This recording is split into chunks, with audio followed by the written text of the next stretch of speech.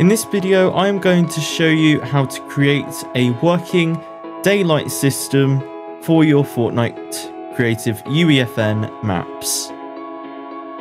So, I'm going to start off with the in-game UEFN creative map stuff. So what I'm going to do is I'm going to grab a device called the day sequencer, and what we will do is we will put down 2 of these anywhere in our world. So what we are going to do is we are going to give these we're going to put a timer on one of these, so or both of these. So this one will be let's just call this 1 day. So we will keep this mostly how it is, and then we will go down to where it says day-night cycle mode, and then we will go to fixed time. So this will allow us to keep the time as it is, and then we will switch over to the other one, which will be the night day sequencer. So on this one shall be night. What we will do is we will override sky, and then what we will do is then find an option for, because we want to sort of get rid of the sun in this day sequencer and replace it with the moon. And then we also want stars, so I like to make them really bright, just so then you can see them. I think that looks good to me. Yeah, let's say that looks perfect. And then what we will do is we will do the same to this one. So we will set this one to fixed time. So we need to adjust this time up here to what we want it to be, which will be night. So let's just set it to here for now. Now, what we now need is we now need to set up a timer which will tell these day sequences to interact with each other. So what we will do is we will place this timer here. Mind you, not there, because that's too close to the... Okay, well now I know the night one's working. So what we will do is we will place this here, and we'll keep our timers separate from these day sequences. I'm going to, for easiness, just name these so then we don't get confused. So this one shall be stage 1, and then we'll keep it as a minute at the start, and then we will go over and we will set this one as stage 2. Now this will help us sort of know which one is which. So this one will be the first one.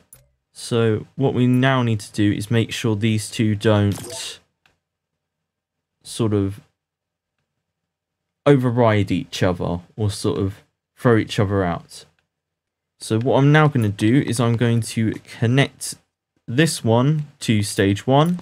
And then after this one is completed, I'm going to make it send a signal to this one to start, and then that day sequencer device for the night. So what we will do is we'll use enable and disable for this.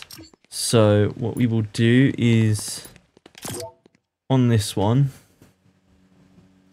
so we'll make this one, and this is another important thing. We want to put this on reset, so now our timer automatically resets, so then it can be restarted infinitely. And then, yeah, so this one we are going to make it start at game start. And the other one we will leave it as off, because this one will send a signal to stage 2 when it is complete. So on this one, we want on success, we want stage 2, and then we want it to start, and then we want on when stage 2 is finished, we want it to send a signal to this timer to make it start, therefore creating a little loop between the two. So stage 2 on success, and then that should, the last thing we need to do is to link these devices together. So we've got day sequencer 1 and day sequencer 2. So what we want to do is add them into these stages as well. So what we want is to add day sequencer device 2 to on success of this timer. Yeah, so we want enable for this one. And then what we also want is for day sequencer 1 to disable, therefore causing a loop.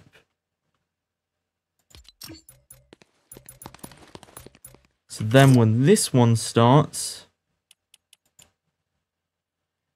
it should, on success, it will start stage 1, and what we also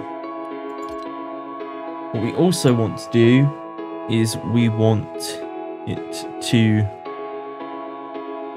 restart the process all over again. So this one we will put them in the opposite to each other. So day sequencer to start with, we will make that enable, and then we will tell day sequencer 2 to disable. And then we're going to test it out just to make sure it works. So they may collide at first thing when you start the game, but don't worry, because it should fix itself upon the time of completion. So my timer's now started timer 2. So after this one, it should go to day sequencer 1.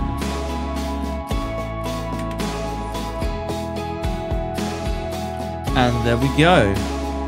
So then it switches over to day sequencer 1, which turns into this beautiful sky here. And then, so then after this one, it should start the other one. But I think I have, yeah. So I've noticed an issue here that this timer did not start, so I forgot something. So what I forgot to do on the second timer was I forgot to put this one as completion behavior. Oh, not this one. The other one. I forgot to put the other one on reset. You need to make sure that both of these timers are on reset, otherwise one may stop and not continue. So I think with my timers I have, because I accidentally deleted that one earlier, it has set it onto the night here to start off with after the, because this night does not take effect until after this timer is completed. But as you can see, once that one finishes, it now turns to day, and then once this timer is up, then as you can see, it turns to night, and then the whole process starts again.